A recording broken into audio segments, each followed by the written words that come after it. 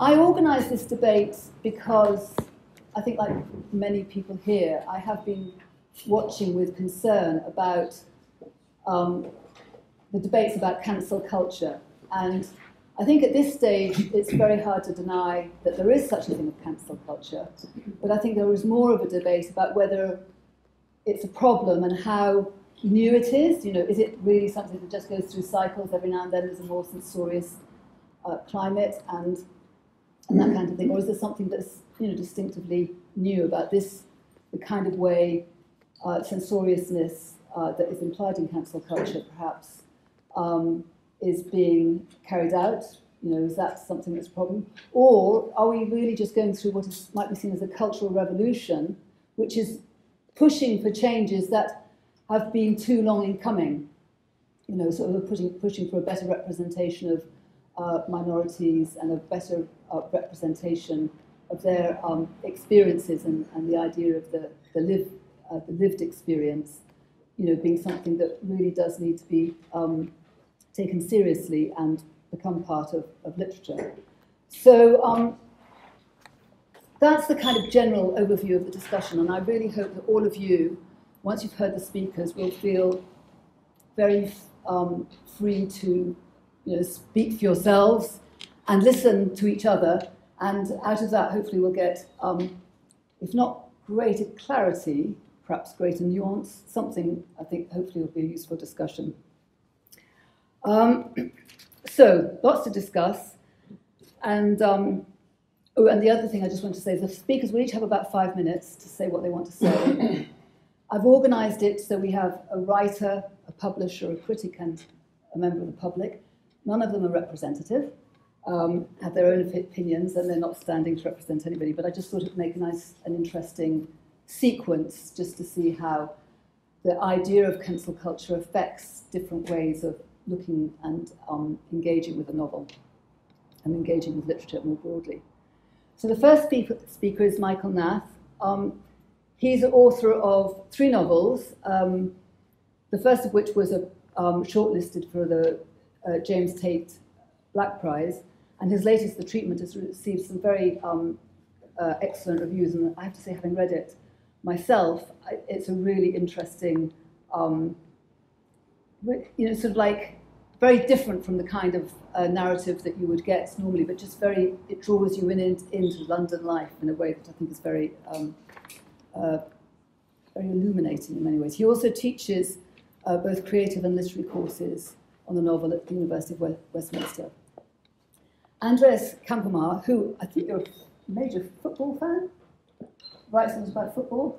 I've written a book on, yes, the history of Latin America through football. There you go. Being I'm Uruguayan, so that's right. Okay. Yeah. So he is now a publisher at Hachette, UK, but he, you know, has been a publisher for a long time with a number of different organisations, and he's written as a critic for a number of different publications, including The Spectator, the Times Literary Supplement, Daily Telegraph, and so forth. Jake Kerridge is a journalist and a critic, and he writes quite a lot for the Daily Telegraph, or the Telegraph, I suspect, more broadly. And he writes that I've asked him to speak because he wrote he's written quite interestingly on a number of issues relating to cancel culture and how it's affected the publishing and literary worlds. And then finally, Ella Whelan, who a number of you may be quite familiar with because she pops up all over the place. And she is, writes very cogently on a number of different issues, but I invited her because she's completely and utterly passionate about literature. So she represents more the reader's point of view, but you know, she will talk about her own response to the way cancel culture perhaps affects the reading public. Not just put words into her mouth, but anyway, so that's our lineup. Once they've spoken for a bit, I might invite them to see if they want to come back on each other before I come out to you, but I will expect to come out to you fairly quickly after they've finished. And yeah, so Michael, do you want to kick us off? Excuse me, I have a question. I mean, are we allowed to film? It's being filmed there. I probably not. I think probably prefer not to because it can be a bit distracting. but there will be a recording, so we'll put that on the Academy of Ideas website when due course. Yeah. Right. Good evening. Yeah. I'll offer a drink or other prize to the first person to name the following book. A landmark in evil, the most evil outpouring that has ever besmirched the literature of our country. The sewers of French pornography would be dragged in vain to find a parallel in beastliness. Michelle Welbeck. Ulysses. Not yet.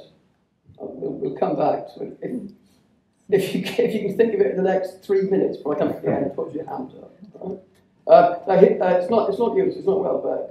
Everybody else. What does somebody else say? It's not either of those. Anyway. I mean, here's a motto to cheer us up. The instinct of imitation and absence of courage govern society and the mob alike. And that's Proust, the Solomon Mora, published a century ago this year, 1921-22. So, can you be cancelled in advance as a writer by the cultural orthodoxy of the present? Can you be silenced, suppressed, ignored, or cold-shouldered by that orthodoxy? That's my way of coming at the issue. Let's allow a novelist may now be suppressed because he or she, more often he, does not match the equality and diversity standards of academics, literary agents, publishers, judges of prizes, festival organisers, and whatnot. And let's call these the people who supervise the garden of identity. On these conditions, my particular argument is about style. It's a particular argument. You may find it's a rather narrow one. I'll hazard that. My argument is about style. So a novelist may be suppressed or rejected because they write in a style that seems familiar with the novel in its modernist phase, or familiar with later novelists who took modernism further. This being where the garden of identity gets overgrown by woods. Instead of risking the woods, your garden supervisors adopt a policy of suspicion. Suspicion of wild style, suspicion of dense or difficult writing. You can't be sure what an author believes, or what an author is up to. Best be on the safe side and suppress that. No smoke without fire. This is why the market trend is towards a smoke-free, clear, tidy, signalling kind of novel. In this way, we can feel safe about the identity of author and work. The virtue of the one confirms the virtue of the other. And this virtue is signalled through the writing as a matter of lived experience, phrase Wendy just used. This is why style is now suspicious and grounds for advanced cancellation. This is my argument. Style is suspicious because you can't truly infer from it an identity for orthodoxy to approve of or celebrate.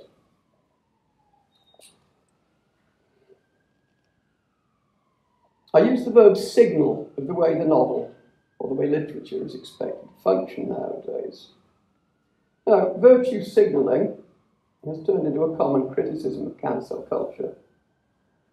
And there's a discussion to be had about the link between censorship and virtue in revolutionary doctrine, particularly French revolutionary doctrine. But my immediate point is that the decline of our language, written and spoken, the decline of our language into a signalling of ready-made ideas and sentiments was being noticed long before our present troubles.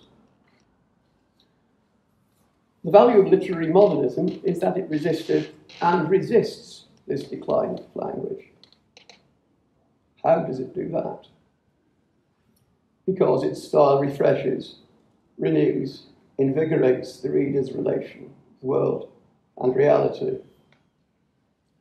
The language of literary modernism makes the reader a partner in meaning, which is surely a human benefit. Why should a culture fear it? Joyce's Ulysses, now in its 100th year, was a novel that provoked much uncertainty about its author and what he was up to. February 1921, the two women who edited the Little Review, Margaret Anderson and Jane Heath, were those editors. They were charged with obscenity after publishing sections of Ulysses, an action instigated by John S. Sumner, Secretary of the New York Society for the Prevention of Vice. At trial, the judges had trouble understanding the passages brought to their attention. So they invited Anderson to leave the court, just in case something horrid was read out loud, forgetting it was she who published the work in the first place. As a matter of fact, the judges had to go away and study Joyce's pages for a week before they were able to notice obscenity. Anderson and he fined $50 each. They both wished to be sent to jail, actually, but they were consulted by the small scale of the fine. Anyhow, our culture has exacted its own revenge on modernism, exacted its own revenge on wild style. From censoring the work for obscenity to suppressing difficult writers is where we've come to over the centuries since Ulysses, Sodom and Gomorrah, and that landmark in evil, which was Lady Chatterley's lover, since those novels were published. Though it's not law, but ideological sentiment and cultural orthodoxy that provide now the apparatus of censorship. The supervision of culture was once a matter of social conservatism. It has turned into a radical attitude, though its main qualities are instinct of imitation and absence of courage. The longer-term goal of the supervisors is to cut down the woods altogether and turn the whole shooting match into a garden or safe space of works which imitate each other. Thank you.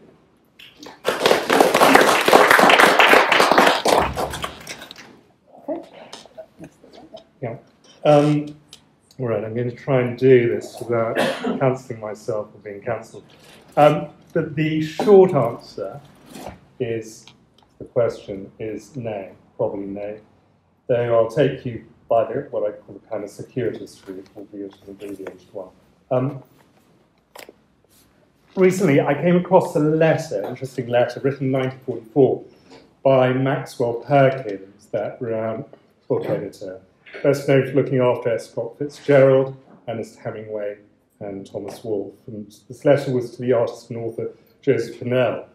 And the salient part of the letter, the part of the letter that struck me as most interesting, reads as follows. The trouble with reviewers and with editors is so simple that nobody gets it. They ought to just take a book and give themselves to it and read it like a regular citizen and see whether or not they like it. They ought not to apply their standards and frames of reference and all that to it until afterwards. And he goes on to say, they ought to judge books the way they judge people. When they meet a person and talk to him, they should not say he does not resemble some other person or does resemble him or make any such comparison. They just size him up on his own terms. That's the only way to judge. A pretty good assessment, I think. The idea being is don't measure unfairly, no hostages to fortune, don't judge too narrowly, maintain some kind of honest line, and don't constantly compare with other titles, with other books. This is one of the problems as a publisher, and I'm going to give you it's going to be a little primer on publishing, and apologies to those of you who know about this. But one of the problems with publishing, it has few shortcomings, is that, in my experience, everyone's got a view on it. I think by virtue of being literate and having spent 5 or 10 minutes in a bookshop, people think they know how books work. What they fail to recognise is the amount of practice or craft that goes into writing a decent book. I'm not talking about a brilliant book, but a decent book. And also the hard work that goes into the publishing of it. Then there's the question of, will it sell? Good sales keep publishers and authors afloat. Because publishing, after all, is a business, and this is the problem with it. It's where art meets commerce, or if you're in the kind of commercial side of publishing, it's where commerce meets commerce. But there's this old joke, which it's kind of maxim essentially, which is out of every 5 books, 3 lose money, 1 breaks even, just, and then 1 recoups all those losses. Unless we forget, books have a very short shelf life, and I'll give you a good example. In 1986, Jonathan Cade, probably the most prestigious literary publisher, brought out its spring catalogue. There were 10 debut first novels. Sorry, that's tautologist, but there were 10 first novels there. How many of those 10 novels, and novelists rather, are still writing or in business? Any guesses? No. 2. No. Okay, 2. one. Correct. Correct. Okay. So 1, a person I've never heard of, but is still going strong. And I mean, this is Jonathan Cade. So books are always lost to history. And I think when we think of books in the 1880s and 1890s, going from the 3-volume novel, or the triple-decker, and invented by Archibald Constable, which were far too expensive, to the shilling editions. I mean, who does remember these authors? And really, only the best do survive. And also, the other thing is that publishers have always been overly cautious, or there's always been caution in publishing. Victor Ernst, who was Orwell's publisher, was paranoid in the extreme at being super libel. The libel rules were more stringent in the 1930s than they are today. I mean, he was terrified of being sued and losing money. So publishing has always been slightly precarious. And if you ever look at publishing in the first half of the 20th century, especially with the small presses, there was always the fear that the rug would be pulled out from under your feet and business would go bust. So there is that, and I think there is that legacy still obtains today. But I think about today, and I think about how publishers feel and what younger editors want, and it brings me to my point. They want different things, as do older editors, and there's also the thing of market forces, that actually who's going to buy these books. If people don't want to read something, they won't buy it, no matter how good the author is. It was quite interesting that the centre-right wing author Douglas Murray recently, who one would have thought would be cancelled, was published by HarperCollins and became a #1 Sunday Times bestseller. And it just shows you that if there's money in it, people will probably do it. And I think will probably put whatever their political leanings, personal political leanings, to one side. I think it's probably easier now to be published than ever before. There are more books being published. It's not a closed shop. It's diverse. Though what diversity will look like in 20, 30 years is anyone's guess. Tastes change. I think that's important. There's always new context, new prism. I was thinking about this earlier. I mean, I'm in my early 50s.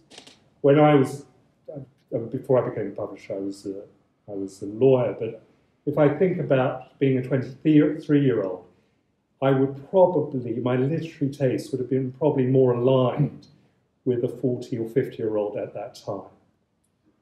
A 23-year-old coming into the business now probably has very different tastes to the tastes I have. And I think that's completely different. I mean, of course, also, the thing is, of course, there's no platforming, there are witch hunts, there's silencing. I mean, we've seen it all. To my mind, the problem is having a voice and not using it properly. And I think that's social media for you. And I always ask myself the question, having been a literary critic, and still do it from time to time, where is the criticism in all those piles? And I was quite interested to see if any of you read American Dirt by Janine Cummins, which was deemed to be cultural appropriation of Latino culture. And I just thought that was quite an interesting way of not criticising a book that should have been criticised. Also, the other thing is that I see a tendency also of anger, of kind of jumping on, of not being able to distinguish what one should be angry about. And I keep thinking about Aristotle and the art of rhetoric, the idea that anyone can become angry, that is easy, but to be angry with the right person, to the right degree, at the right time, and for the right purpose, and in the right way, that is not within everyone's power. That is not easy. Maybe prefer Seneca's formulation, which is anger is the foe of reason and the product of badly held ideas. So the idea, can real literature ever be cancelled? Can the creative spirit of writers be extinguished? I somehow doubt it. I think you just have to be smarter about it. You've got to be less obvious, more creative, nuanced. And if you think you're being shut down, you just have to be clever about it. Literary history is littered with great books written in trying circumstances. Take prison, Don Quixote, Cervantes, Morte Arthur, Mallory, De Profundis, Wilde. There's censorship, Solzhenitsyn, various books, including the Gulag Archipelago, and close to my heart, numerous Latin American exiles who managed to create wonderful works of literature in rather terrifying circumstances. Donoso, Aliano, Perirossi, etc., and the list goes on. Thank you very much. Yes, okay. Having commented on the role of the critic, now is a chance of the critic. Yes. I'm going to comment on the role of the publisher, so I'll get you back. But, yeah, well, there are many ways to kill a cat, and one of the things that may kill literature, or British literature anyway, or British fiction, one of them would be indifference to it from large swathes of the population who become disillusioned with books because they don't see themselves reflected in them, people from the same class as them, people from the same ethnic background. That's changing a bit now. Mainstream publishers, they're encouraged by a very vocal woke movement. They're waking up lamentably late, some would say, to the fact they've not done enough in recent years to foster talent from writers of colour, for example. They realise that for years they've pigeonholed and underutilised the comparatively few people of colour who have chosen to become writers. But by a process familiar, I guess, to any student of public life, now they're in this situation, they're overreacting, they're panicking, not concentrating just on building up a list of authors of colour or a list of trans authors, but also feeling the need to censor their existing authors, to reduce the autonomy of the author in the process of deciding what can and can't be written about, to drop books not just because of their content, but also perhaps because of things the author may have done or said.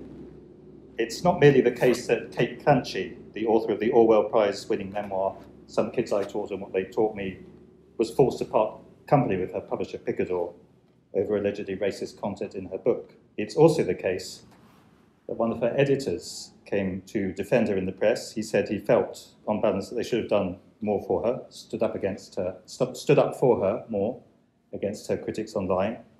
And this editor was then forced to make a public apology for making this shameful case that publishers should stand up for their authors.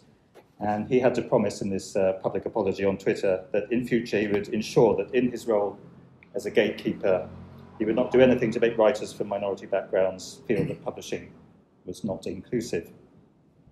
The censoring of writers on moral grounds is not new, of course. I don't think it's confined to any sides of the particular divide. I was interested to read the obituaries of Sir James Anderton earlier this month, the ostentatiously God-fearing Chief Constable of Greater Manchester, you may remember, who persecuted publishers and booksellers non-stop in the north of England throughout the 1980s. Now, police don't do that so much these days, but that's maybe because they have other areas of interest, as the laws that Sir James Anderton was obeying have not been repealed or altered in any way since his heyday. I notice now that book bans are increasing to the point of becoming rife in American schools, book bans brought about by right-wing pressure groups. A couple of weeks ago, we learned that one of the popular Biff, Chip and Kipper series of children's books has been pulped because of content that could be interpreted as microaggressive against Muslims. Now, many people have gone online to say that this is an example of snivelling woke snowflakery, this act of pulping these books. But one notices that often many of the same people are perfectly happy for other people to be censored. For example, they support the decision last week by the Archdiocese of Southwark to overturn an invitation by a group of teachers at a Catholic school issued to the gay author Simon James Green. So those on the right who most loudly proclaim their intolerance of cancel culture pride themselves on loathing censorship, but therefore it seems to be that their argument goes, when they call for something to be censored, it can't really be censorship because they're against censorship. So it must be something more benign. So I think it's difficult to be sure of the direction from which cancel culture is coming. Perhaps nobody in this room thinks that censorship is completely unjustifiable in absolutely every instance, but I do think wherever it comes from, there is too much of it about these days. My own view, this might be an idealistic one, is that writers should write about any subject they like and that their books should be judged on their merits. Now, of course, it's probably never been the case that this has been what has happened across the board in British publishing, but it does seem to me we seem to be heading further away from it than ever. There is also, very worryingly, I think, perhaps because it's not taken as seriously as the cancellation of current writers, there's an increasing intolerance for the great literature of the past, simply because it doesn't conform to the expectations of the present. Last year, I interviewed a novelist, a great novelist, I think, Dame Rose Tremaine.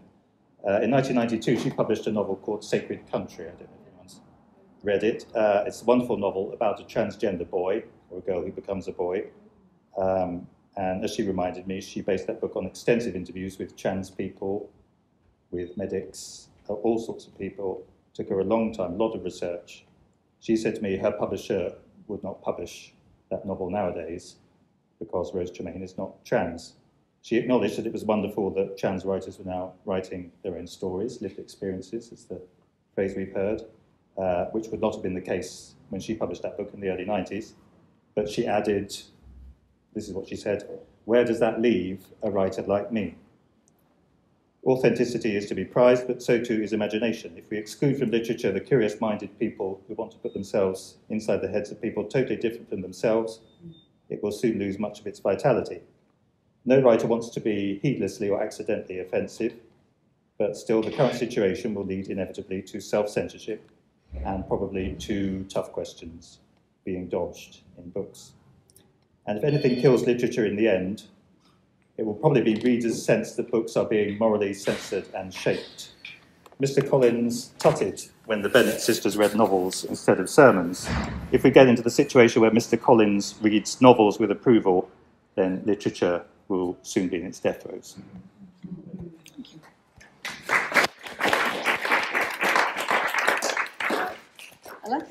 Okay, well, as the reader and representative, seeing as you've all had a pop at one another, critics and publishers, I think I'd probably like to have a pop at all of you, because I think that authors, critics and publishers have lost their bottle in many ways, and that those people with the power in literature, those who either have the means and the space to do the writing, something that lots of us readers would love to do, who have the means to publish, decide what gets published, and who set the agenda critically in newspapers, have lost their, at least, or have had chipped away their sense of independence and indeed their bravery in terms of bucking the trend, not being pigeonholed, with all the excuses about needing to sell taken into consideration.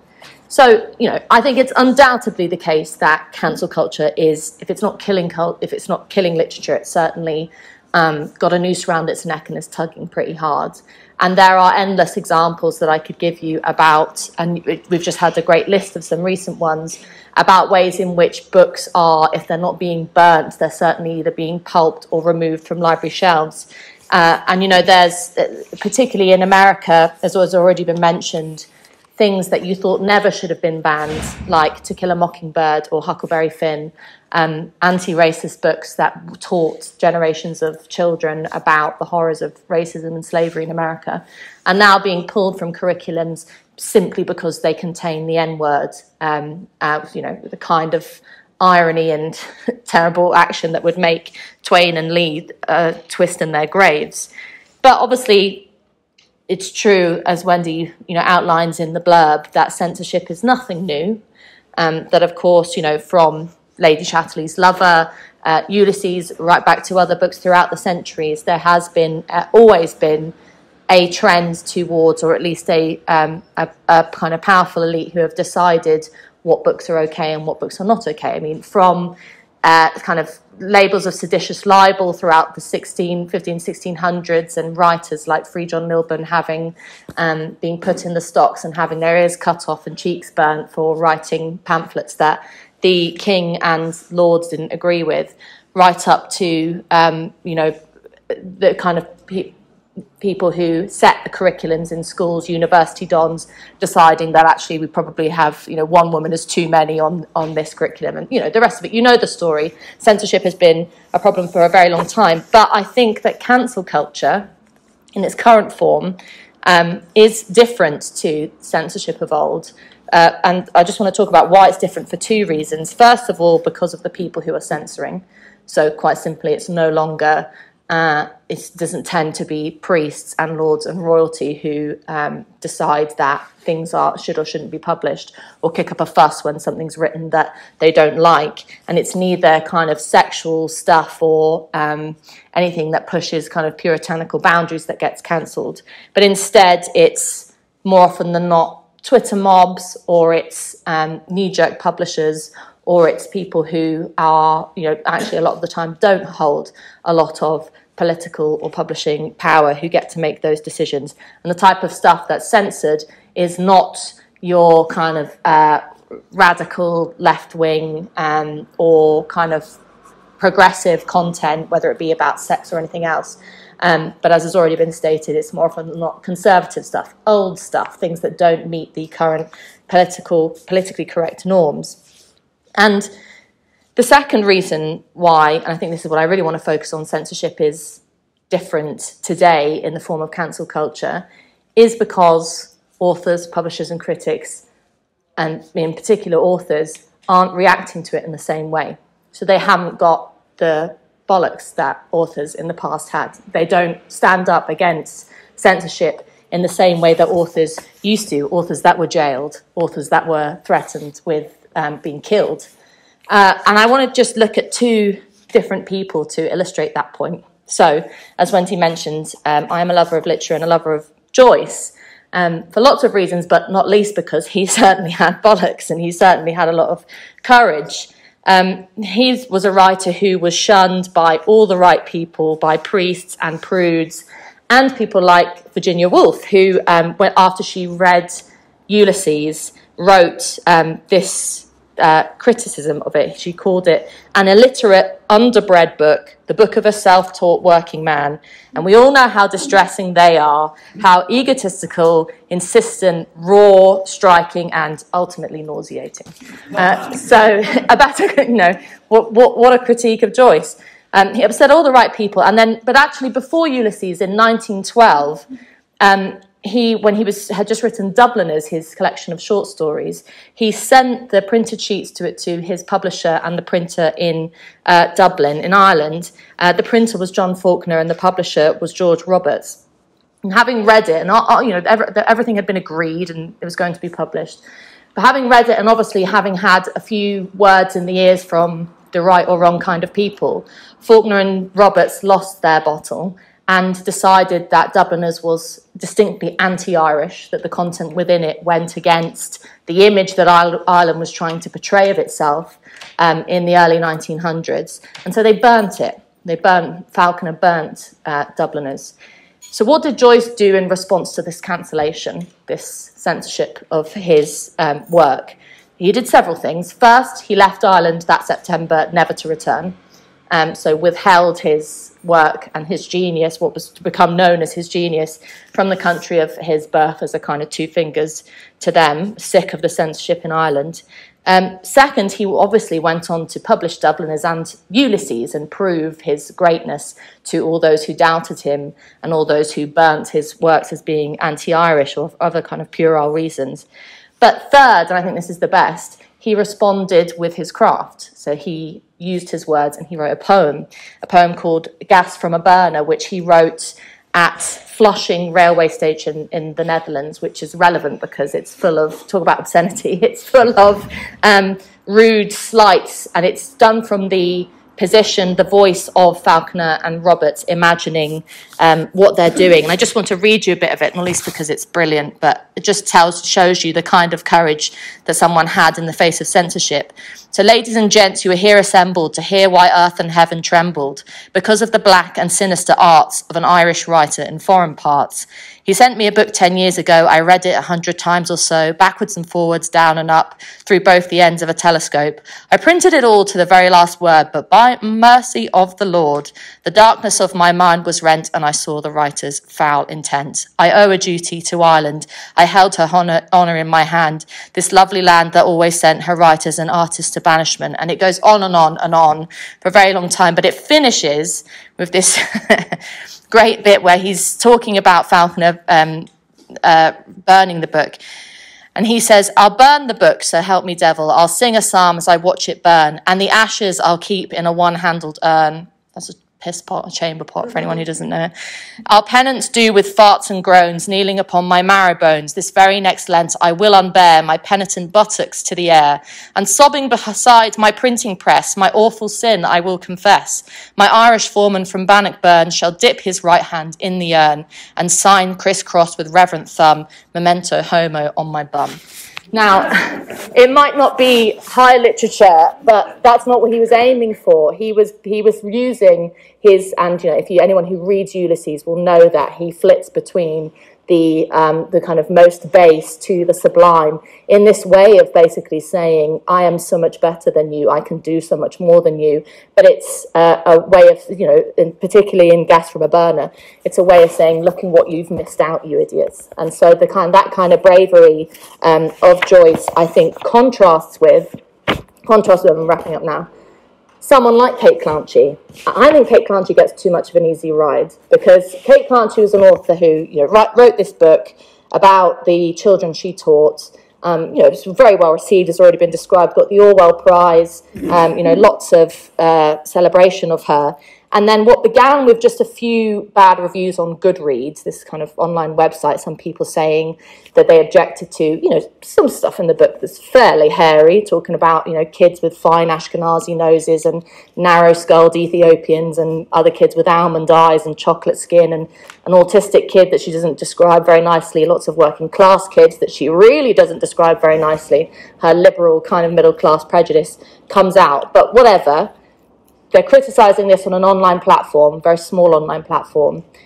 Instead of ignoring it, she denies it, number one, says it isn't in the book. She then gets sent pictures of the book, and it all starts to become a bit awkward.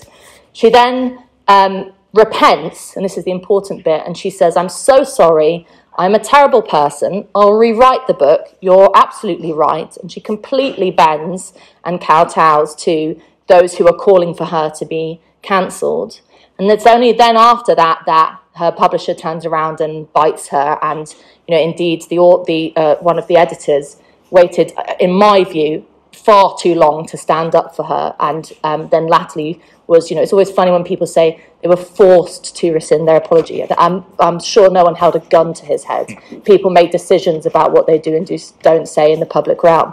And then after all of that, Kate Clanchy then whinges about being cancelled, and you think, well, Christ! I mean, you didn't speak up for yourself when it really mattered in the first instance. And so, what is missing in terms of particularly authors, and I'm not trying to downplay the issues of needing to find your next paycheck, not wanting to be at the middle of a Twitter storm. Nobody wants to be like that. But to stand up for what you have written, this powerful thing you've done, putting out a book into the public realm, for publishers to stand up for it, and indeed for critics to see it for what it is. I think we're all now, rather than feeling the breathing down our necks from priests and lords and royalty, we're instead looking to how things are received on social media or on Goodreads, or what one person alleges against it. What's missing is courage. We have sensitivity readers, authors, authors defiling their work, basically, by inviting people who have no sense of what they're writing about to censor it. No boundary pushing and no diversity. Everyone talks about diversity, and really it means this superficial thing about what kind of identity you have in the makeup of your spring catalogue, but not actually what kind of boundary pushing content within that literature you're doing. So my challenge is that cancel culture is in danger of killing literature if it hasn't already had an effect. But it's not some malevolent force, floating in the air. The people to blame are those who are involved in the process of writing, reading, and producing literature. And so we all have to get a bit braver. Right. Thank you very much. So I think perhaps I'll ask if any of you three want to respond to each other and/or Ella, who spoke last, and then we can go out to the audience. Yeah, it wasn't this. It was about editors and critics. It wasn't just critics. Yes, That was the point. I'd like to take Ella up on Joyce's bottle. When Harriet Weaver wrote to him about Oxen of the Sun. No, educate me. Yeah, Laura couldn't get him out of bed for 2 days. Mm-hmm. He's lying there trembling, she doesn't like it. Because he had to answer to Harriet, because she was bankrolling him, didn't he? So it's not all bottle from Joyce's point of view, is it? People like Harriet Weaver, Sylvia Beach, Ezra Pound particularly, and also sort of indirectly with the Little Review, John Quinn as well, are the people who Joyce was relying on. So that his sensitivity comes into play when they disapprove of what his work, I can't understand it, or say, you'd best rewrite this isn't going to work in the book. So there's a transfer of, if you like, difficulties, right, antagonisms for a person writing in Joyce's time from what writers have now. I'd also say, Ella, that young writers, and I know plenty of them because I teach them, they find it formidably difficult to get into print. And it's not a matter of having bottle or courage, because they've got plenty of that. They've got stamina and dedication. They just can't break through. Agents won't respond to them.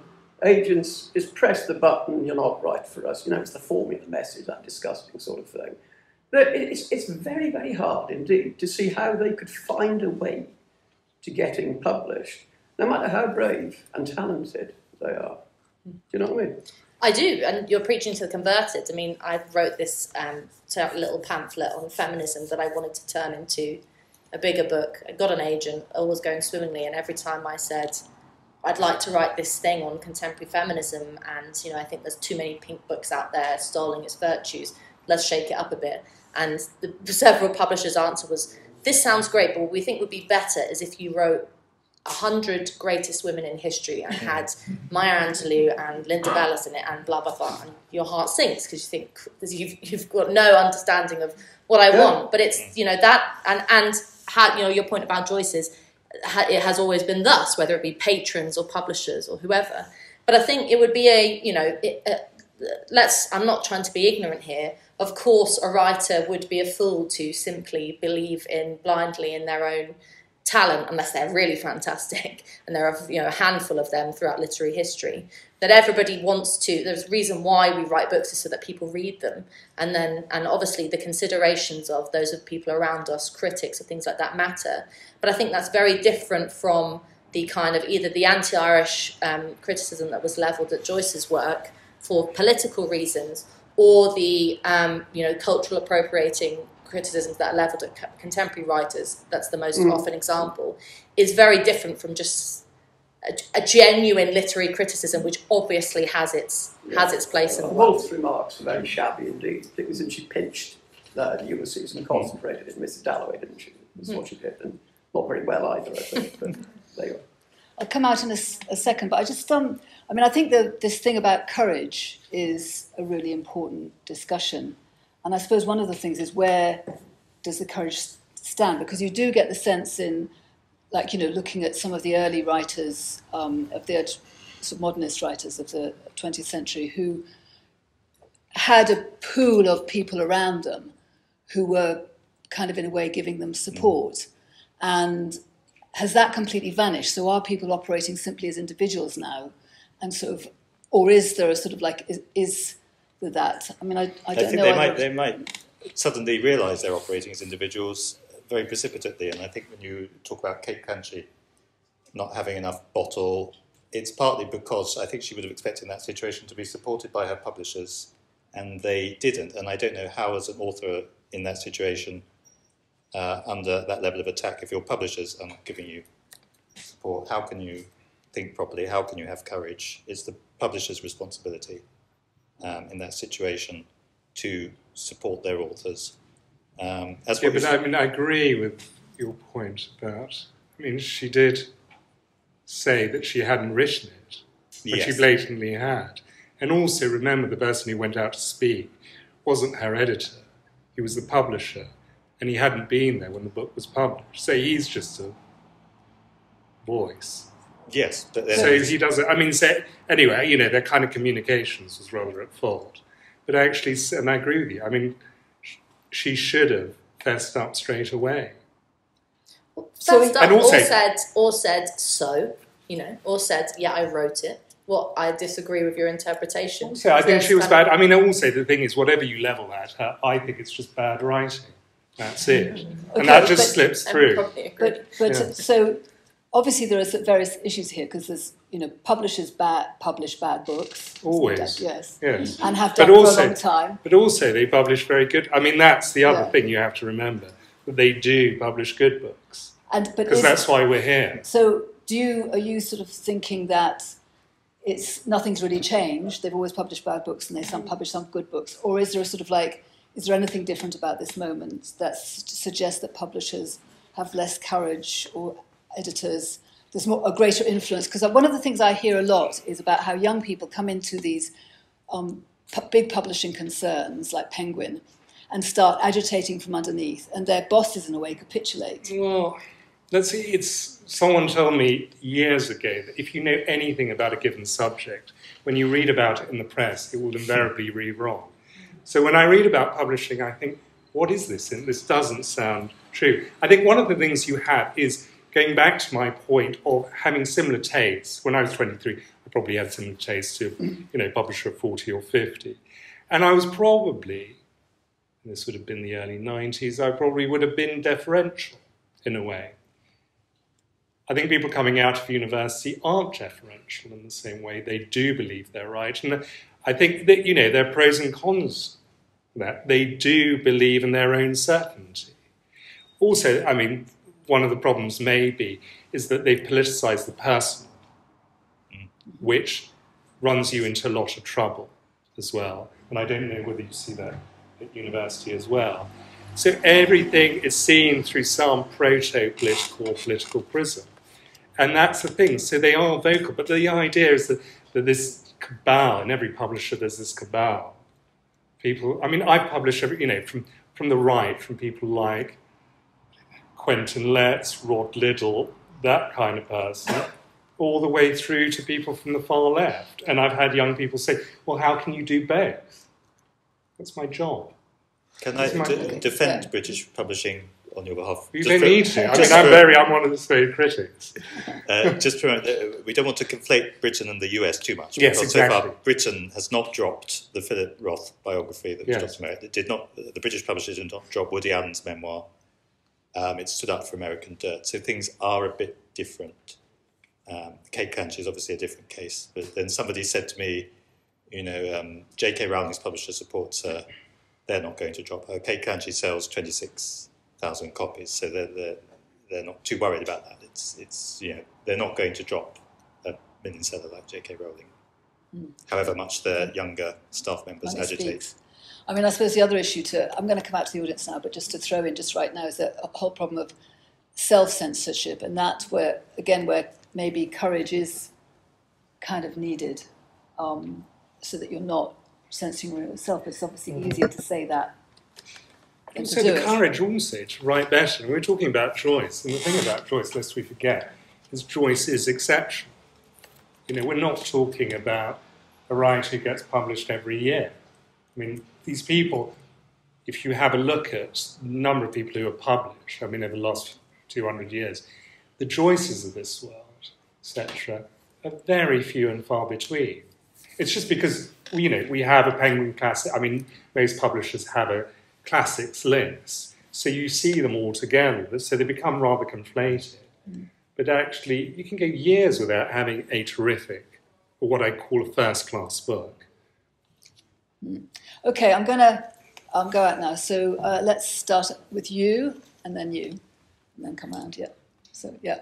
Hello, everybody. Thank you for speaking. So I wanted to make a point because you were talking about the difficulties in terms of young people publishing, and I myself am an author, and I'm actually self-published, and I do want to comment in terms of self-publishing being quite a good platform, I think, for a lot of people who want to get their work out, and perhaps because there's a lot of censorship and political censorship in the publishing world right now, and I myself am actually self-publishing a rather controversial novel, hopefully by the end of the year, which very much depicts a society, it's a dystopia, a society which is run by the Social Justice Party, and it kind of satirizes these two, you know, very extreme, woke, cancel culture, and sort of takes it to an extreme, and then you also contrast it with this small group of quite fundamentalist misogynists, and how we have these two big groups, and it sort of takes, I guess you could say, the worst of the woke left and the alt-right and puts them together, which is quite interesting. Sounds controversial. Yes. Well, and it's like and it's funny because I sent it to an editor because I wanted to pitch it to agents, and he actually said this is a kind of book which publishers would not accept because. And it was funny because I was thinking to myself, and I remember when Ella was talking about having courage, that surely a publisher would find that interesting, but it's like a publisher would find that so terrifying. But it's this is okay. So what I'm going to do is, if you just finish your point as soon as you can, and then I'm going to ask a few people to come back, and then you can just pick up on the issues that you want to take up. So this is not a Q&A kind of setup. It's more like discussion among the audience. So just make a note of the questions you want to pick up. So finish quickly because I don't want to. Yeah, no, absolutely. Well, I was just commenting on the importance of self-publishing and how that can really give a voice to people who want to publish. I did want to say something about sensitivity readers as well, but I think we have to move. Just as a general, but sensitivity readers are something I do have a very personal, general concern about, and I think that's something people really need to be talking about, especially in literature. I know Lionel Shriver talks a lot about it. And it seems like I don't think we should allow something like sensitivity readers to become the standard in literature. I think that could cause a lot of harm to literature. Yeah, it's something we should be very aware of. Okay, then this guy, and then that guy, and then that woman. It was actually on the point of sensitivity readers. So doesn't the existence of such a class of people as sensitivity readers lend weight to Ella's point about lack of courage more generally, and definitely within publishing, the fact that publishers employ people to kind of preview the work and see how it be received by a number of different communities, rather than relying on the author's judgment, their judgment as the editor, maybe the people who've read the book, review the book in the process of its publication. So it seems like there's a real hypersensitivity to how the book will be received and how it will be received, in particular sections of society. So that to me says it really speaks to a lack of courage. Yes. Yeah, I want to talk about what you think is happening to the content of literature itself. So I'm going to put a straw man out there, which is that roughly around 1882, about the year that Woolf was born, Nietzsche was killing God. So around that time we had Tolstoy, or Justin Tolstoy, we had Chekhov writing. We then had a progression into the modernist era, where you can characterise modernism in the arts by saying they still thought that things were much more. They realised things were much more complicated than the traditions realised. In terms of the fragmented mind, you look at Woolf and how she dissects the human psyche sublimely. Just complete genius in the way he's to the lighthouse and all that stuff. You then get postmodernism roughly after the war, characterised by people looking for magical reality. It's almost as though reality, the real reality was modernism stuff was too zero, and they were looking for certainty. Could you speak up? There's probably. Yeah, sorry. So they looked, so in the modernist era, the arts were then looking for magical reality, if you like, to get this lensing, Gabriel Garcia Marquez type stuff, which I find quite lazy. My feeling is that it was time for a reversion to modernism, or modernism Mark II, and postmodernism was dying, and I wonder if it's almost part of the death throes of postmodernism that we see cancel culture impeding any progression in that direction. Interesting, yeah. I'm just wondering, is this within sort of the American English sphere rather than looking to maybe the South American guy? And so just think, how do you explain Welbeck? And in France, those novels, and he's still a very popular novelist. And is that just because he's the last of those dinosaurs, but so brilliant that they can't take him down? And I think the other thing I would just want to ask is about courage, because is it really that there's all these novelists who are very courageous but are just being done down by the establishment, perhaps you accepted, but in a way that what you're describing about those young people going into publishing, won't that be the same as young people attempting to write novels in which they're being shaped by a whole set of sensibilities? Are they themselves very much non-courageous, or I guess writing what is contemporary, which will be very diverse, very will be limited in where they are. So I'll just take one or two more points. Can I just see who else wants to speak right now? Okay, that's all right. I'll take two more points, and then you can ask you to come in again. So that woman there, and then this man there, and then when you come back. I'm so pleased you mentioned Rose Tremaine. I thought that Sacred Country was such a fantastic book when I read it, and I'm worried about the books that aren't getting written now because of the self-censorship, which is part of the water that we all swim in now, where everybody second guesses everything.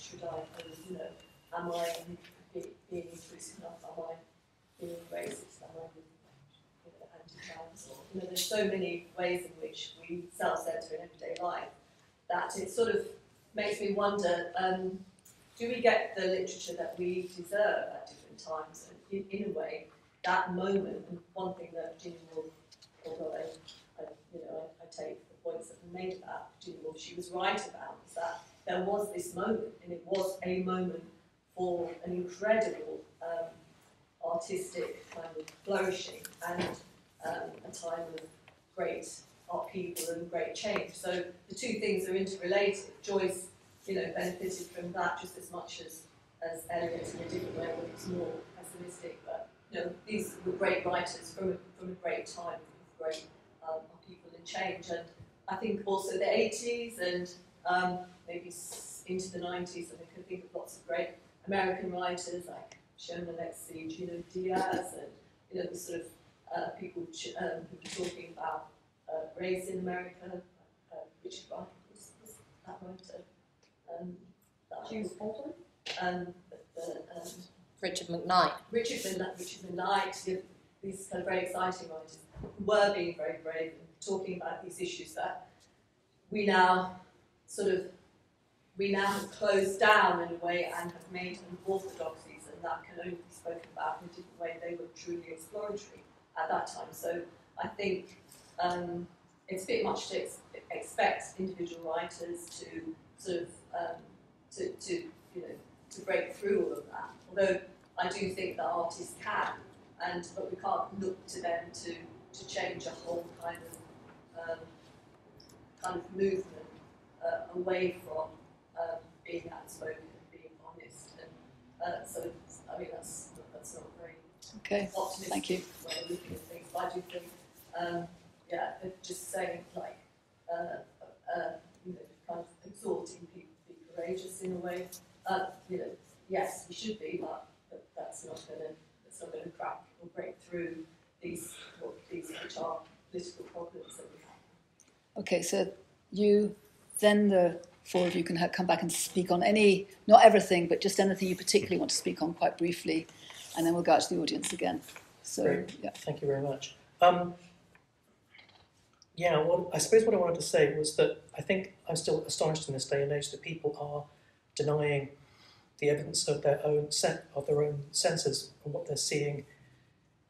Certainly in our media, in terms of how reactionary the publishing world has unfortunately been shown to be. I'm very proud to say that I started, founded, and have run for over 12 years some of London's largest book clubs, and I've actually seen first-hand the conversations and the absolute heartbreak that authors express in private over the overwhelming political orthodoxy that has swept the English publishing world over the last 10 years.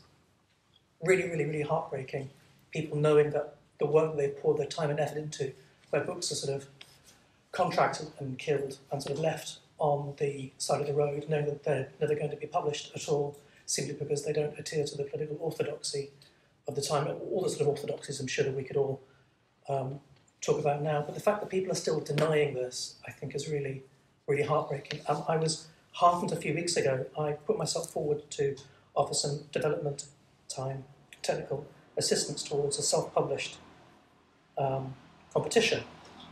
I think there are some green shoots of a challenge to these particular political orthodoxies that are being developed now, because technology is allowing alternatives to the models that publishers have enjoyed over the last 2,000 years.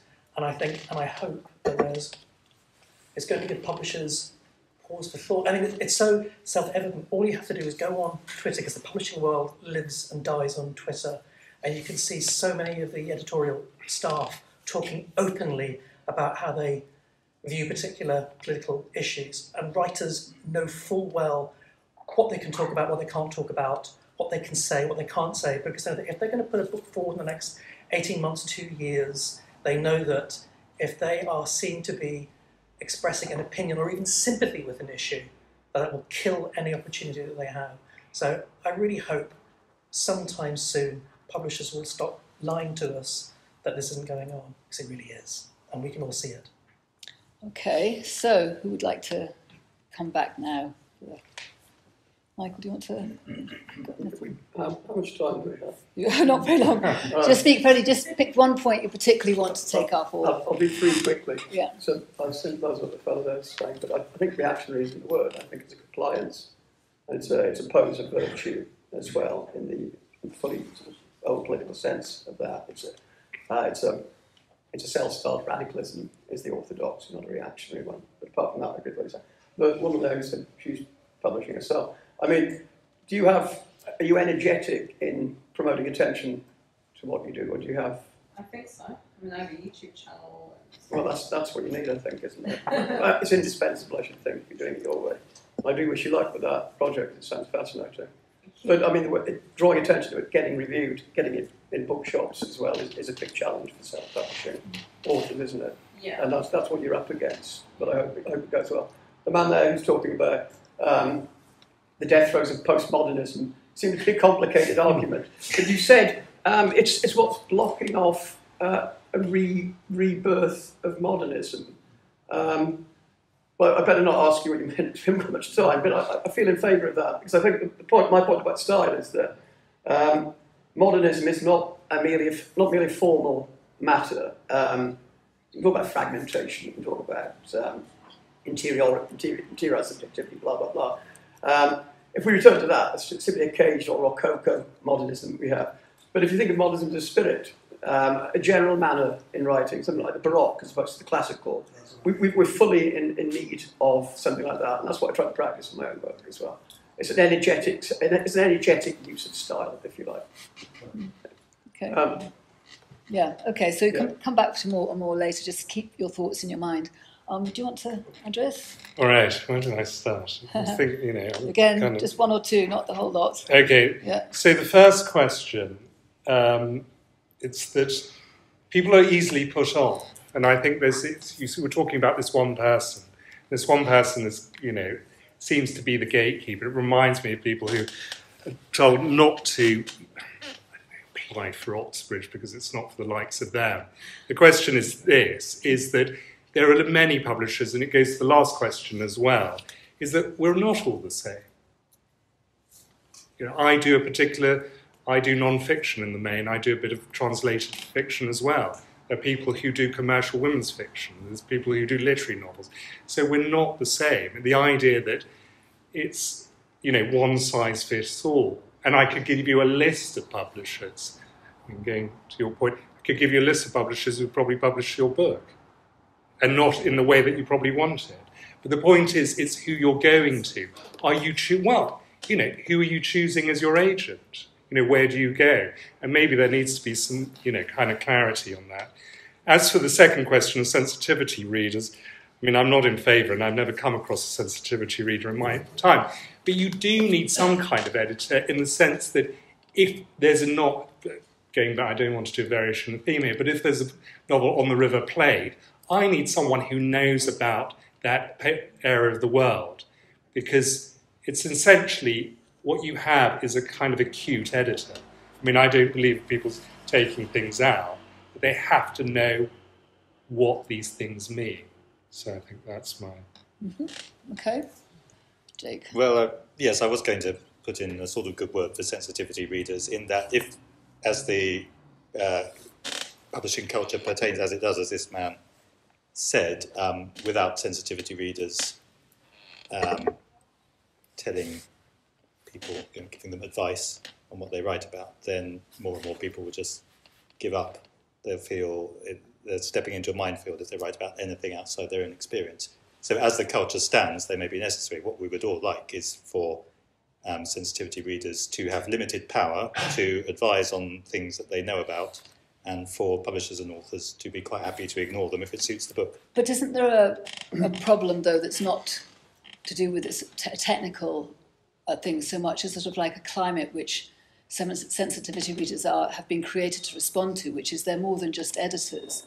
They're more than just thinking about the quality of the writing and the accuracy, but more to do with the problem of offence and the fear of giving offence. And by employing sensitivity readers, so essentially being instructed we don't want to offend certain groups, that then reinforces a climate of self-censorship where if you know that your book is going to be read by a sensitivity reader, you might feel like I'm blocked before I start.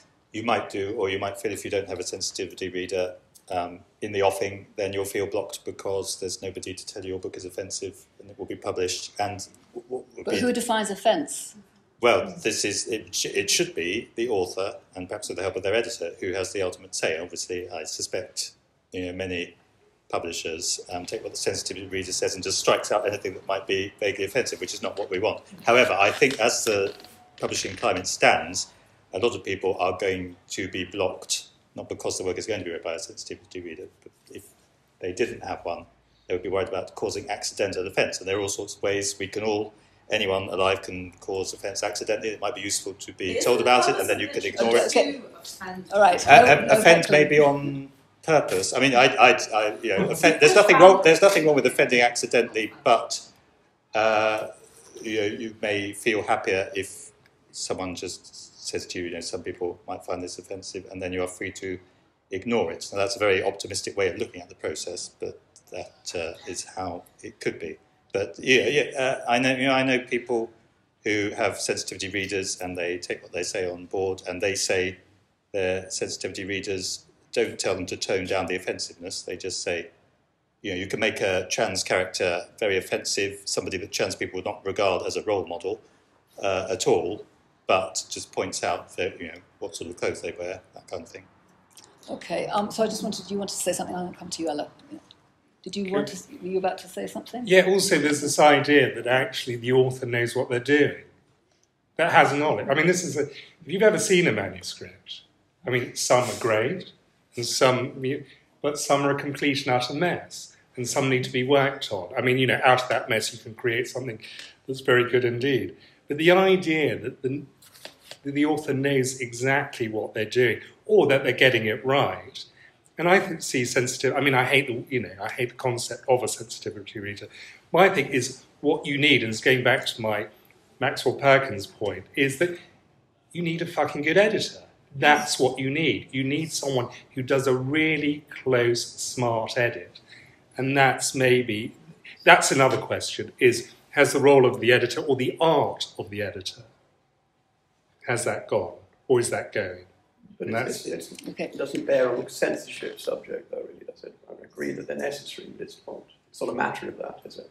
It's a matter of the offence, the definition of offence. I'm saying a manuscript may be a mess, but it's not going to be a mess because it's offensive. It's not a very good piece of writing. Yeah, exactly. Yeah. It's a different issue, isn't it, really? But also, the thing is, what you get, kind of unclear pieces of writing is the idea is not very clear, or it hasn't been formulated, and then it's open to... Okay, this is just, I think it's bordering on the disingenuous to say that sensitivity readers are just like getting someone to watch a film when you screened it to see if they're pronouncing the accents right. It's not just a case of, it hasn't just been brought in as a replacement or an addition to a good editor to see whether you know something, what you need to know about the River Plague, or whether you've got the geography of London right and you've set it in Dalston and you know that it's in Hackney. It's not about that. Sensitivity readers have been brought, and they're not focus groups that publishers have and things like that have been around for a long time.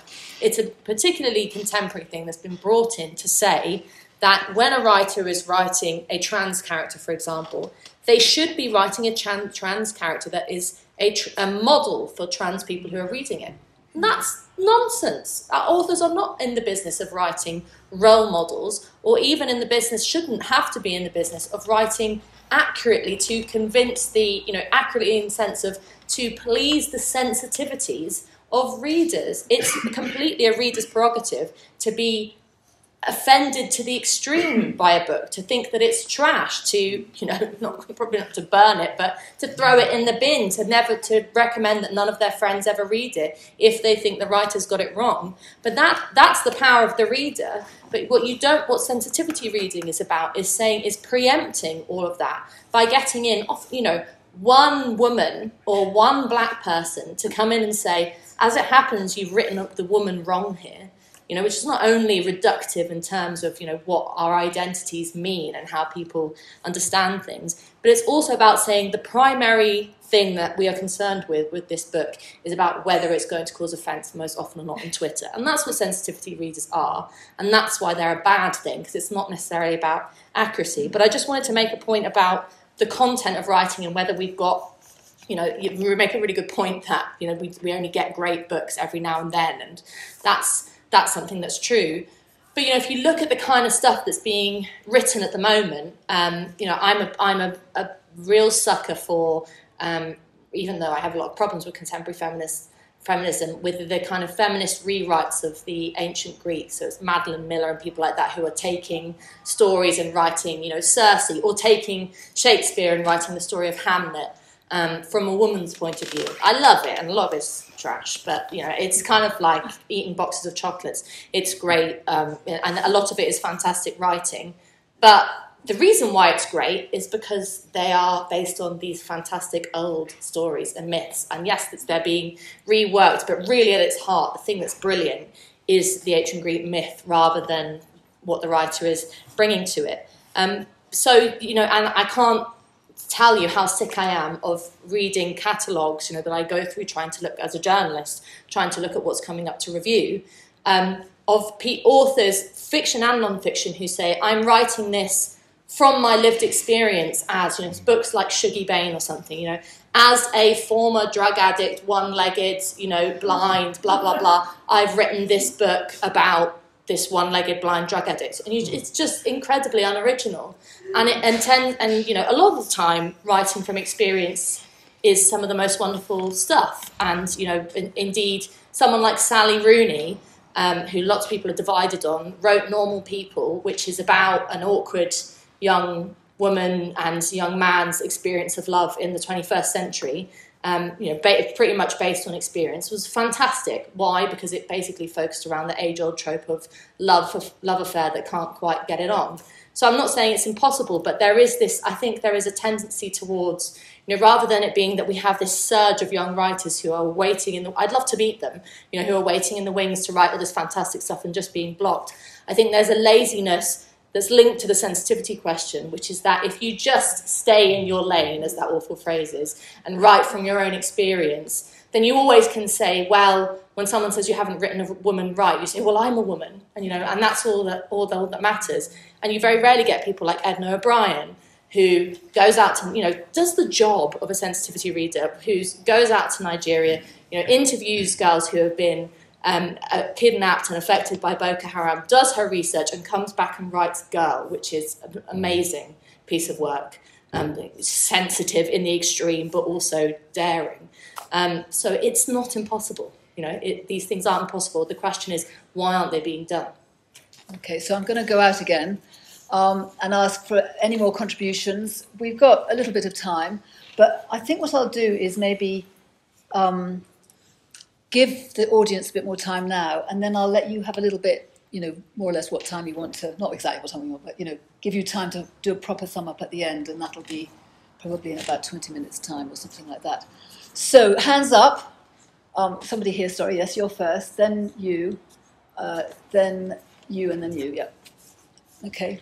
Yeah, I just want to elaborate more about the point about lived experience and the impact of that on literature overall. I don't read much literature, I have to say, I read mostly non-fiction, but it's a debate been going on for quite some time, and I just wonder how prevalent it is, and from what you're saying, from the list you're getting, it sounds like it's getting more prevalent, and the impact on that, not only on the one-leg disabled queer person and the very narrow experience that you can put in that particular book, but also on the richness of literature overall, particularly things like science fiction or historical fiction, and how that can relate to anything that people are experiencing these days, and also about the majority culture. So if people are going to write only about themselves, in a country like Britain, 85% of them are white British, does it mean that the majority of books are going to be published not about all the other people we live next to, because these people are obviously living a completely different lived experience? Or if you are a black British person, are you only feeling or able to write about people who are like you, despite the fact that most people that you're interacting with who live in London are not necessarily like you? So it's really interesting to hear views on that. Mm-hmm. Okay, yeah. So I have a question. There's been a lot of talk about courage, and fundamentally I would support that. I also personally agree that the courage of an excellent, strong editor really cannot be undervalued. But if we are talking about courage, what does that look like? Is there a survival kit? Should authors be arming themselves? Should they be writing defensively? What platforms should they be utilising? Is it worth getting into a spat with the Twitterati, or should they be mounting their defences elsewhere?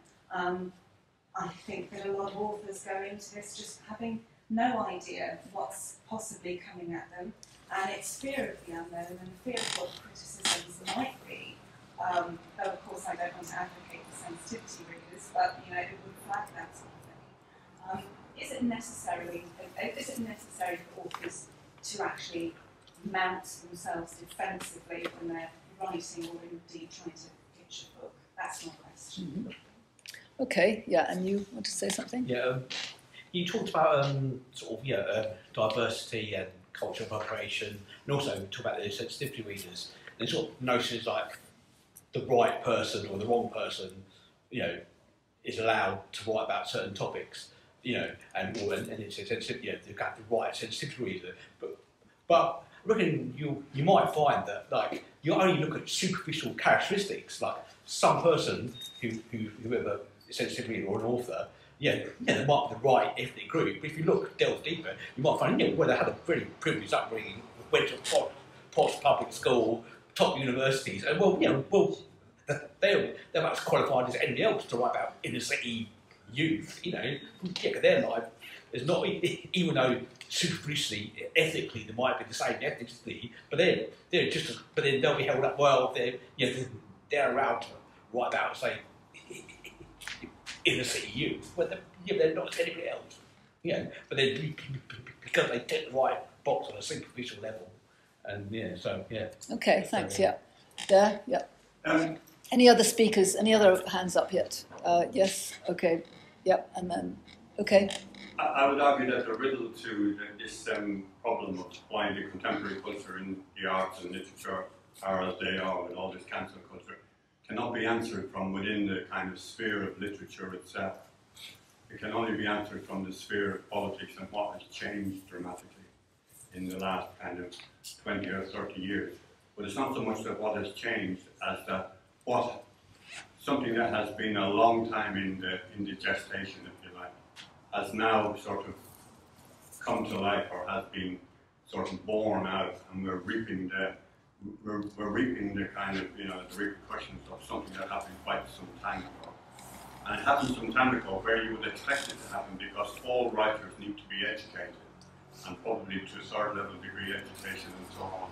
But it's within the sphere of education that the most dramatic changes to our culture have taken place in the last probably 100 years.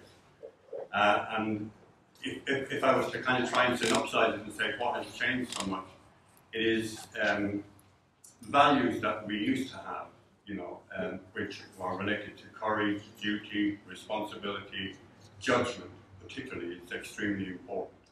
And those values at the turn of the last century were, in a sense, under question. And people like Eliot and Yeats and many others kind of wrote about what was happening and the great sense of fear about where things were going. And those values, that problem manifests itself in society, not as, well, a discussion about what values should we now have and how should we sort of try to have new norms and values in society. It manifests itself as a fear about the socialization of young people. And particularly back in that time, go back to John Dewey, Dr. Spock, you can go through all the psychologists and so forth, who had an input into transforming their idea of how children were being socialized in early school, in secondary school, and on into third level education. And over the last kind of 100 years, that process has produced a group of people who do not believe in those same values that we had in the past. Particularly judgment is the most obvious area. To be judgmental today is to be a horrible person. But I mean, how can you possibly engage in the world of literature without being judgmental? It is the essence of what it is to be human, that we talk to each other, we judge each other, we challenge our ideas with each other and so forth. I think the speaker with the Latin American background, you know, you touched on it when you said the personal is political. That's what became obvious in that time, in the mid-60s, early 50s, the personal. And once the personal becomes political, my colour of my skin, my nationality, my sexuality, all of those things become politicized to the point, you know, where you're saying, if you say something about any of those things about me, then you are making an attack on me, on the essence of what I am. And you can't argue with that. You can go nowhere except into anger and violence at that level. And that's the danger we have in today's contemporary culture, that it is really dangerous. It's more than just a diminishing of literature. It has a great danger to it of kind of pitting us against each other in a way we never were before. Thanks. Yes, I think that's a really useful contribution in terms of presenting a bit more context. And you know, the question is whether this is something that, I guess it does relate to the question of the individual, how the individual responds in those circumstances. Anyway, yes, you want to speak? Yeah. I just wanted to ask a question about who are these offence takers that we're employing all these people to ensure that no one's going to take offence. Because on the one hand, it feels like everyone is an offence taker, and so therefore you're organising your industry around everyone potentially being an offence taker. And then on the other hand, you keep talking about Twitterati, and then someone said, oh, when you go on Twitter, it's all the editors and publishers talking to themselves. And I just wonder, who is it for? who's really the offence taker that you're reacting to? Because it feels like there's a bit of an imagined community out there that we're all, you know, weak and scared and going to take offence at anything. And I just worry that that's not really true, that most people will read a book and not take offence, and yet you're talking to not you, but there's a community of people talking to each other and deciding that everyone's going to take offence. Offence is contagious. Okay, so, okay, yes, you wanted to speak. Anybody else before, and then I'll bring the panel back. All right, yeah. I actually just like to comment briefly on that, in the sense that I actually agree that most people are actually not easily offended about these things. What it is a very small vocal minority, and it's the mob mentality. And I also wanted to say, because I actually do think this is genuinely important, diversity is important. I think that you made a good point for that, about how diversity in fiction is important, but the problem is, as this lady mentioned, is that it almost feels like becoming so, like for example, in the UK, if say, actually no, it's a better example, if say most people are heterosexual, that's just, yeah, statistically most people are heterosexual, and but there's obviously a small amount of people are homosexual, and naturally we're going to have more heterosexual writers writing about homosexual characters because there are more homosexual people in the world. And so are we going to say that only homosexual people, gay people, are allowed to write stories with gay people? Because actually what we're doing then is we're actually going to have less stories about gay people. And I know in the romance genre specifically, in like the indie romance genre, there's a lot of women who write gay male-on-male romance, and is it going to become a point where suddenly these women are going to have to be vetted because they're writing, then you're not a man, you're not a gay man, so you can't write this? And I do find this as something to be genuinely concerning, because if anything, we should be celebrating the fact that people of different backgrounds are writing about different experiences. And actually, I think you mentioned about the woman going to Nigeria. It should be the role of the author to go out and do the research. And that's how writing used to be. It would be the author who goes out and does the research. Because whenever you write a book, if I'm writing a book about a gay person, it's my interpretation of that individual. And that character is not representative of every single homosexual person in the world. And I just think it's really sad, especially as someone who has written, characters about mental health, who are LGBT, etc. It should be something which is celebrated, and it should be about writing about the individual, because the individual does not represent the identity of every single person who's gay, or schizophrenic, or black, or has ADHD. And that's probably one of my largest problems with this whole idea of sensitivity readers and identity politics in fiction. And as this chap mentioned here, it is very much to do with politics and with fiction becoming so politicized. And it's like, what happened to just telling a good story about a person? And that's what literature's supposed to be about, right? A good story. Okay. Okay, good, thanks. All right, so... There's one person there. Oh, all right, yes. Yes. I just wanted to make sort of a point about courage and social conformism. John Stuart Mill wrote in the 19th century about his fear of social conformism and how he defended freedom of speech and freedom of expression because of this fear. We're all conforming, and is it possible that what we're doing with this sort of cancelling literature is creating this circular thing where we cancel the good literature, and literature just gets sort of more bland and less courageous, and eventually it's all very conformist, and then a radical publishes a radical new novel that leads back to sort of freedom writing, and then we get back into this sort of social conformism again. So are we just going through this again and again and again? Good. Is there anybody else that I've not, or who's just sort of like a little bit uncertain about not speaking? Anybody who hasn't spoken?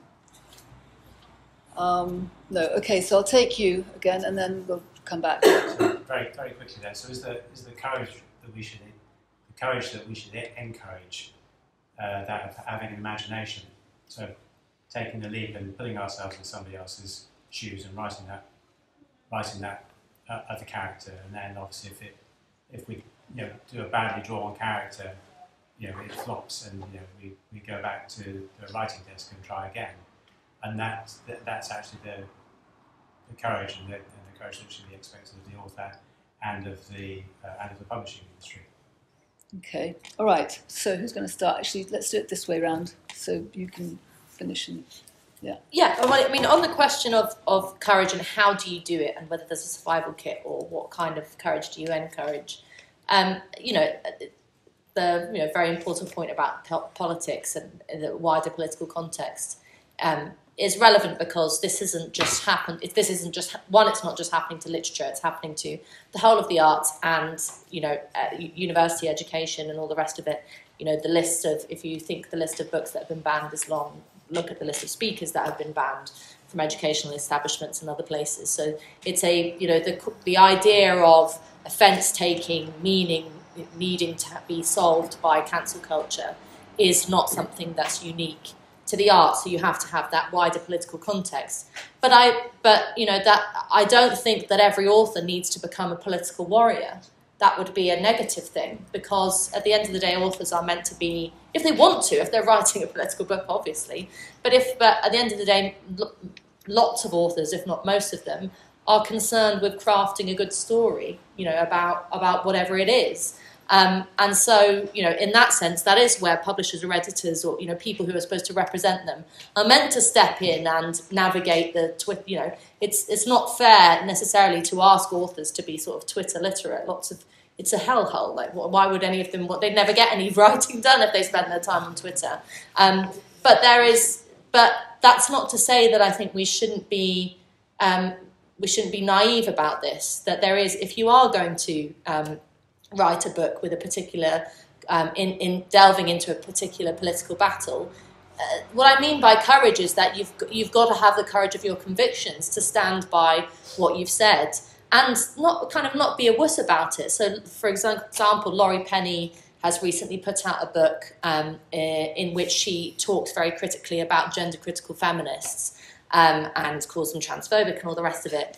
And a couple of people, Julie Bindel included, wrote some negative articles about her book, criticising her book.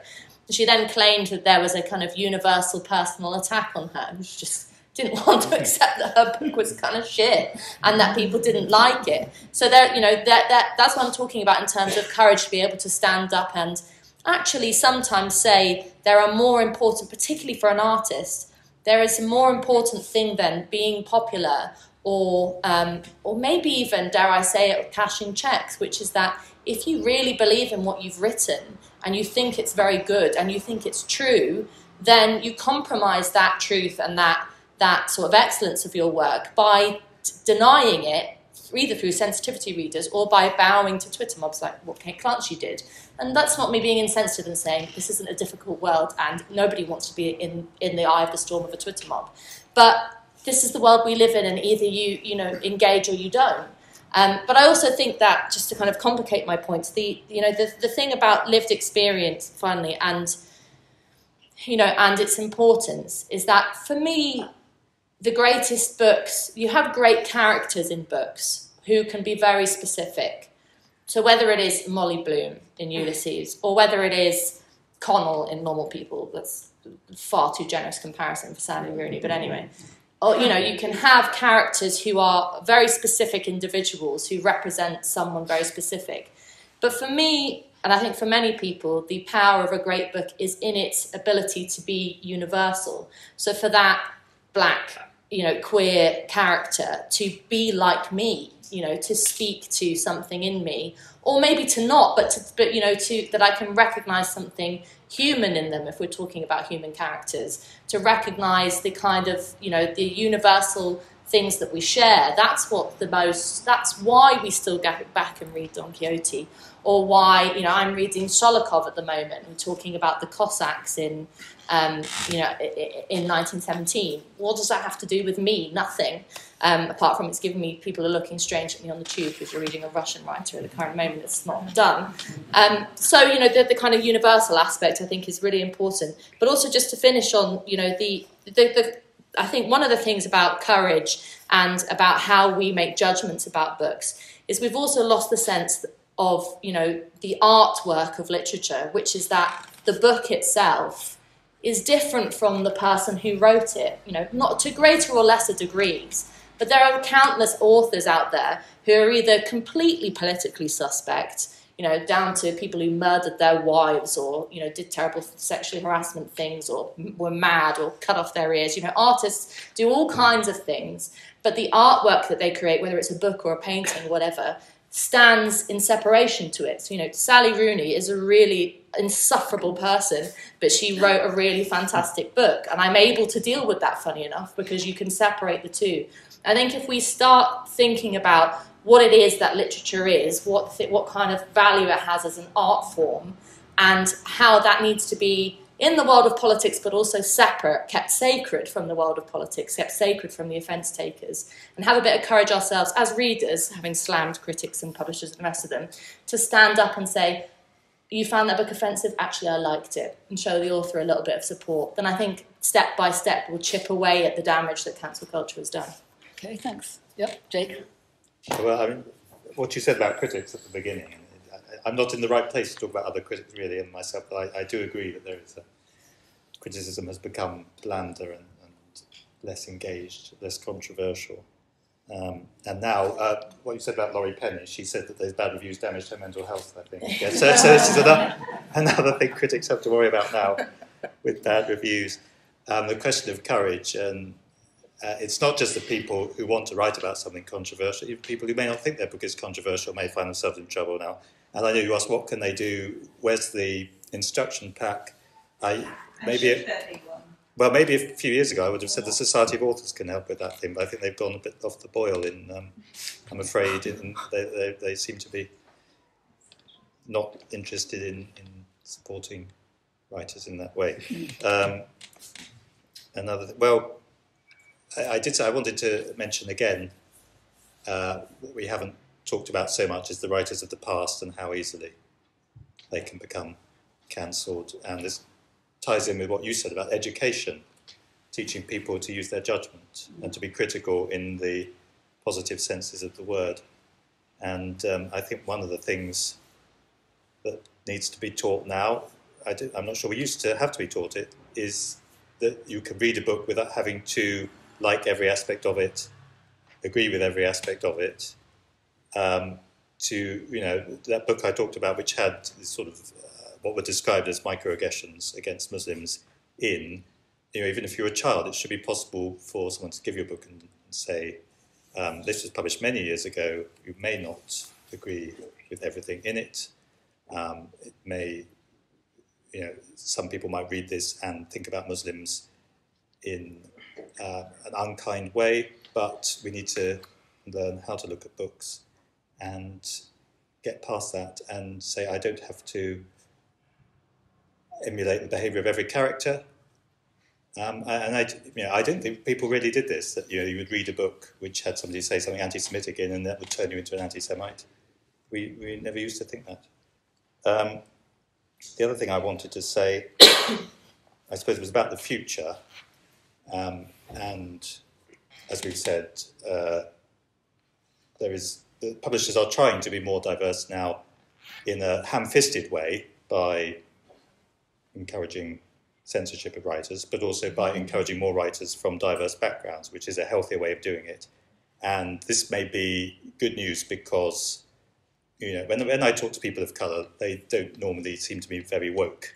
And so the more books by them that are published, maybe the less woke literature will become. But there is a definite blandification going on among the books I read. There's an interesting book by a Muslim writer called Keir Abdullah recently, and it was a sort of who's telling the truth story about a disabled girl who claimed to have been gang raped by a group of Muslim boys. It's a book that cannot have a politically correct outcome. Either the disabled girl is lying or the Muslim boys are lying. Because she was a Muslim writer, she could get away with writing that. I don't think I'm exaggerating to say a white writer would have been allowed to publish that. Would they have even dared? Who knows? Interesting point to end on. Thank you. Yes, I'll probably cover points already made. I'm thinking about the safety pack. I'm thinking about a friend of mine, one of my authors, who's been reviewing for, I think, nearly 40 years, and said to me the other day, well, you used to get quite hard-hitting you don't get the same way anymore. And the thing about it, if you're going to do this job, if you're going to put yourself out there, if you're going to write, I'm not advocating, causing people mental distress, etc., like my author Julie Bindel, with, poor Laurie Penny. But anyway, my thing is that you've got to be robust. So you've got to take the criticism. You may think it's wonderful, your family thinks it's wonderful, your agent thinks it's wonderful, your editor thinks it's wonderful. But actually you'll go out there and you'll have a critic, and a critic who knows their stuff, and will say, actually, this isn't good enough, for whatever reasons. I mean, and a good critic will do that. And that's it. The problem with Twitter, and this is a whole other thing, is that, and I've seen it with authors, and I'm not on Twitter myself, and I would rather authors and publishers not be on Twitter. Because I've seen the pylons, and I've seen it with authors of mine, etc. People talking about stuff in books they haven't read. So what they're doing is they're not responding. They're not, if we're doing it in footballing terms, they're playing the man, not the ball. So they're not talking about the book in question. They're talking about some ghastly thread pylon that's, down the line. So for me, that doesn't work. Also, I was thinking about societally. And also, what's the role of the author? And we haven't really touched on this. What's the role, especially in this country, what's the role of the author in society? What role does he or she have? And then I was thinking also about, I think where it's especially bad, if I can use that adjective, is YA. I mean, I don't see this non-fiction. It's basically fine. You've just got to be robust enough to do. I will do people from the left, right. I published Julie Bindel, whose views on feminists. I mean, some I agree with, some I don't. But that's not my job. Is to produce the best book for her. I think very literary fiction. You probably don't have the problem, but I think YA, and it's something I can't. Young adult. Yeah. It's something I can't really talk about, because I have no experience. But I see that's, I think, where the problem lies, and maybe that. I think so. You're nodding your head, maybe you can, I can hand on the bat. We haven't talked about, I do think it's a forcing ground for some of the problems we're talking about tonight. And I find that students, too often, it's a great disappointment to me, come through a sort of decade of YA reading and are still doing it. And I say 21, 22, you should have jacked this stuff in a long time ago. It's for 9 or 10-year-olds. They're still reading this stuff. And it's a forcing ground for some of the issues we're talking about tonight. I had a few points to make about what the one there said, and this woman and you said as well. Where to start? But, I mean, lived experience is a US import as well. It comes from critical race theory, and it comes from the standpoint idea in critical race theory. How seriously do you take critical race theory? Is it just a collection of slogans, or is it a substantial scholarly current of thought or discourse? I doubt that it is. It should have no authority over the novel or over literature anyway. And to come to the point about courage, a question always to ask people who are trying to beat you up or get down, you say, what's your authority in the matter? That often gives them pause. What is your authority? To have the courage to write about identities not your own, well, to have the imaginative ambition and the excitement about doing it, essential. But the whole problem, the word identity is part of the problem. This comes back to what the man was saying there as well. Once we start entertaining and giving too much attention to the idea of identity, we're drastically thinning out what literature is and can do. Character is what we need to be thinking about, and conveyed personality, not identity. Characters and human individuals like us all, fictional characters are more than group representatives. I tell people this till I'm blue in the face. It's a Stalinist, it's an Althusserian, it's a Leninist idea. The character represents the group only. No, it does not, right? So get rid of the idea of identity and you start to find your way back to more substantial and more confident forms of narrative activity. As to who is making all the fuss, oh, you said a mob, I think, didn't you? Did you use that? It was like a small. Yeah, well, it's a pseudo majority, and it balances on the point of its own slogans.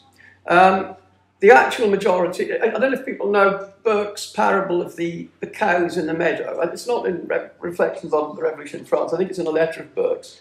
A visitor to the countryside is walking down the lane. He hears a tremendous din from a meadow. He looks over the hedge. He can't see anything except cows silently chewing the cud. A countryman comes into view and says, "What's that?" He says, "It's just the grasshoppers.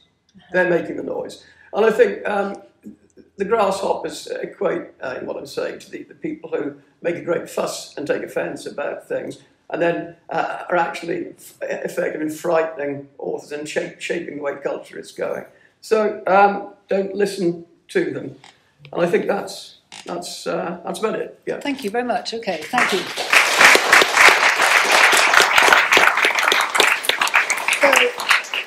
So I think we heard a lot of different ways of thinking about the literary world, the world of literature today, without any specific answers. That's the nature of the game. I think there are a lot of discussion points that were raised tonight that need a lot more discussion, and so hopefully people will go away and raise the points more among their friends and so forth.